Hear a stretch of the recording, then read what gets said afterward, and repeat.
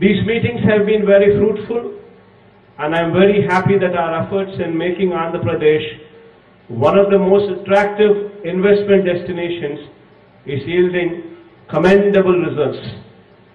With respect to the firm commitments to partner with the state, I wish to convey that commensurate with the overwhelmingly positive business sentiment, we have executed 352 MOUs with an investment commitment of over 13,05,663 crores and an employment potential of over 6,03,223 to offer.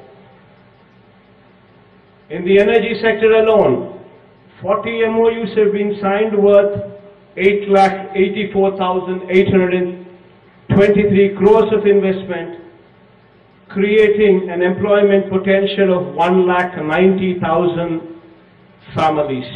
In the IT and ITES sector, 56 MOUs were also signed, amounting to 25,587 crores of investment with an employment potential of 1,04,442 people.